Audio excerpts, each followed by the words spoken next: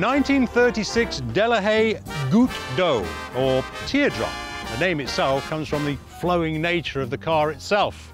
And the car was built by Fogoni and Falaschi in Paris in the years before the Second World War. However, during the occupation of France during the war years, the car itself was hidden away to prevent it ending up in Germany. Then the car disappeared for a while, but thankfully it reappeared in the 1950s and then restored to the incredible condition we see today. Competition Court really stands for short wheelbase, and in many ways this is a Grand Prix car of the era made for the road. A truly remarkable car with a fascinating history.